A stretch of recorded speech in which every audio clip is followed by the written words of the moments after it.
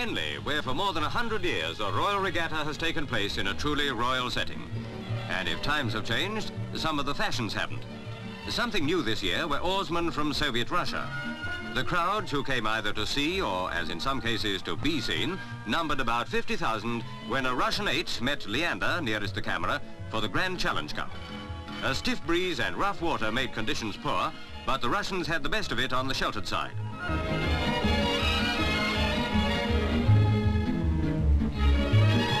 With a rather awkward-looking style, the Russians soon took the lead.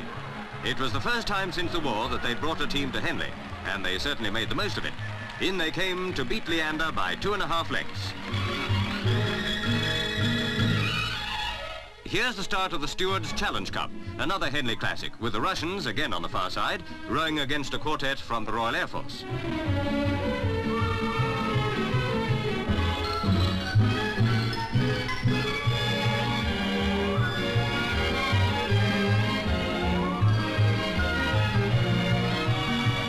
Two and a half lengths ahead of the R.A.F team, the Russians came in for an easy win.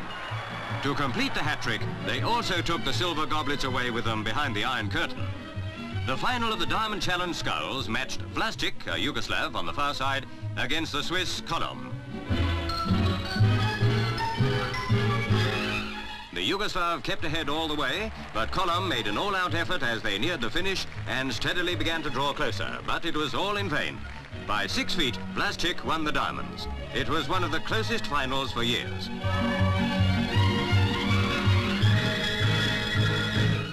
It was a case of export only for all the big prizes this year.